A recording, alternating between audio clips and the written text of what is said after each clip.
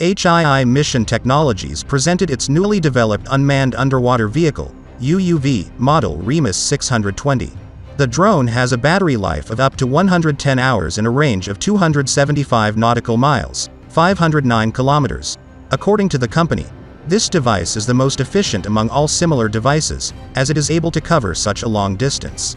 It is assumed that the device will be used to detect underwater mines, hydrographic research, reconnaissance, surveillance. The company hopes that the drone will help in carrying out missions of the Navy and Special Forces. The publication notes that the modular design of the device will make it easy to install additional equipment for intelligence, electronic warfare, etc. The advanced UUV can be launched from submarines, military boats, including unmanned, ships and helicopters, and not one, but several at once. REMUS 620 is capable of controlling and launching other drones while underwater.